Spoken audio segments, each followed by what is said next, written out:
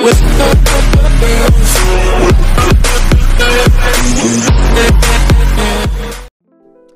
category of anime character that's always popular with fans are dark-skinned characters with tanned bodies that create interesting visual dynamics.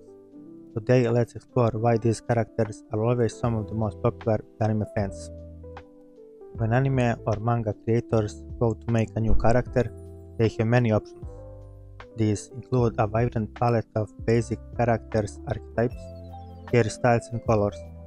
Often, they'll introduce a character with dark or tan skin into the story to keep things interesting. Usually, these characters become very popular with fans. Let's examine this unique anime phenomenon.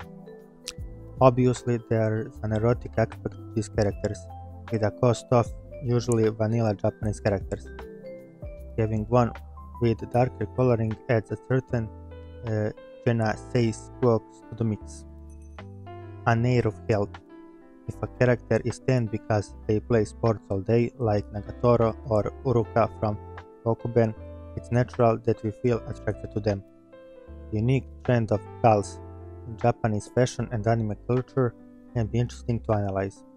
It's tied to the popularity of singer Amuro Namie, who was so popular that she inspired multiple generations of girls to imitate her style in the mid-1990s.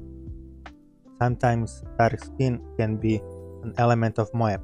The idea of moe involves unique character traits that can be charming to fans, like bad eyesight or clumsiness. Choi from Tamako Market, not knowing what's going on most of the time, was related to her being from another country. It's interesting to note that dark skin in anime characters is often not tied to a specific country. Rahi has a dark skin because she's a demon lord from another dimension. Yaoi Ro Dushi has dark skin because she's a dark elf.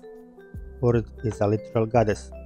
Sometimes dark coloring is associated with an unnamed South Seas island, like Choi from Tamako Market. Umiko from New Game, who is from Okinawa, is another example.